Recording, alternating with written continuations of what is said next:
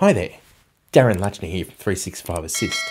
So I've been trying to work out the best way in Power Apps how to bulk delete records in a Dataverse table. Now at first I thought the Power Apps data flows would be the way to go, but there's no way in that to be able to delete or records. You can create or update the records in those data flows, but I couldn't delete them as bulk. So I've come up with a couple of different ways that I can do this and bulk delete them in my Power App and using Power Automate to do this. So I thought I'd show you what I come up with.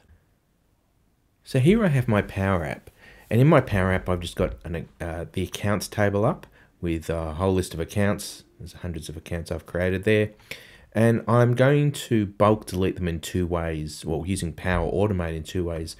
I've got one Power Automate flow that just deletes one record at a time, and the other one does it delete as a bulk in the job. So the first way I do it, which is probably pretty slow, it's all right if you've got one or a few records, small number of records, but it does one at a time, so it's slow. So my Power Automate flow looks like this, pretty simple flow, where it just lists the rows in the table that I grabbed the table name from the Power App Canvas app, and for each one of those it just goes through that row and deletes.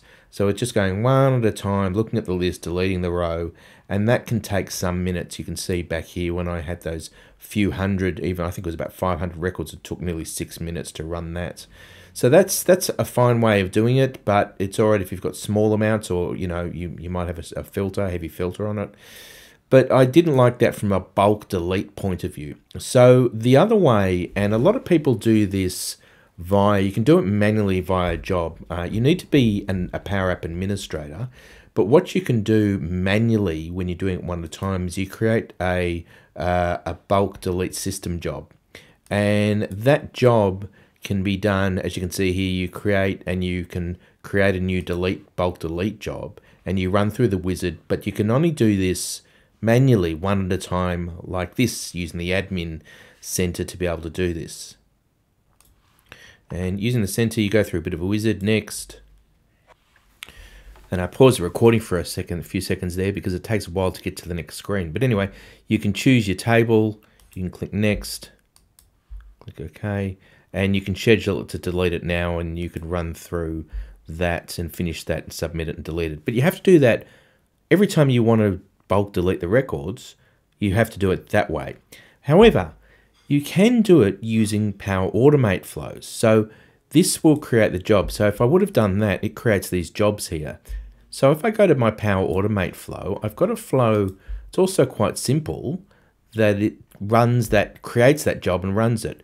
So the action we want is perform an unbound action on a Dataverse table. Okay, so the way we do that is, the way we create that is in the action name, there's a bulk delete. There's a number of options there, but the one I use is the bulk delete action. And you can select the different expressions here for the table information. The easiest way is just under the entity name. Unfortunately, you can't see the writing here. It's been squashed in for some reason. But the entity name here, and you can type in the table name. It's got to be the logical table name. I'm just grabbing that from my Power App. Then I give it a job name, which is these job names here. If you have a look here, these job names. So the job name I gave it was delete all records from the table name. And I've given it a date timestamp, so it doesn't try to overwrite and doesn't work if you try to have the same name. So if I do here with the date timestamp, I can actually see which one I'm actually running and how many records it's deleted. So I put that there, send email notification, no. Now the trick is here, you might see this to recipients and CC recipients.